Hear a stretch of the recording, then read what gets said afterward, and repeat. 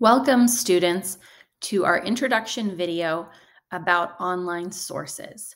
Today, we have 4 goals for our learning. Number 1, we will learn how to use Symbaloo. Number 2, we will learn how to use Encyclopedia Britannica.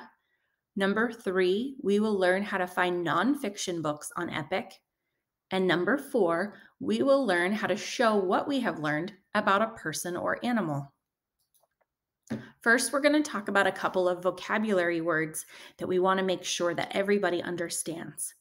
The first one is research. That's what we're going to be doing today with these online sources. We are going to be doing research. Research is a way of looking for new information, understanding, and facts. An encyclopedia. An encyclopedia is a set of books or a website that has information on a wide variety of subjects. When Mrs. Brooks was a kid, we only had encyclopedias that were books that we could look up information in. Today, we are going to be going to a website or database that is online that has that same information that was in the books. And then finally, a biography. A biography is an article or a book about a person.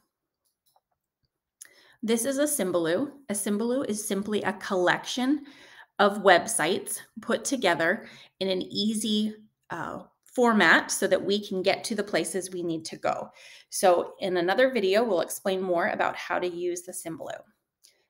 Encyclopedia Britannica is the online encyclopedia that we will be using today to find information. And then finally, Epic. Most of you are familiar with Epic. We'll be using Epic today to look for nonfiction books. And our class code is on this slide if you need it. So the research we are going to do today, I will show you how to look for information about a person, which is a biography, and find information about an animal. And then at the end, you will choose either a person or animal to research. So we will do practice and show what we know. After you watch the lesson videos, you'll make a Google slide to show what you have learned about a person or animal. You'll get to pick one, and then you'll take a 10-question quiz. I'll show you my example. I love tigers, so I looked up information about tigers, and this is my Google slide. There will be another video that will explain to you exactly how you're going to do that assignment. Now go back to Google Classroom and watch the rest of the lesson videos in the Learn section.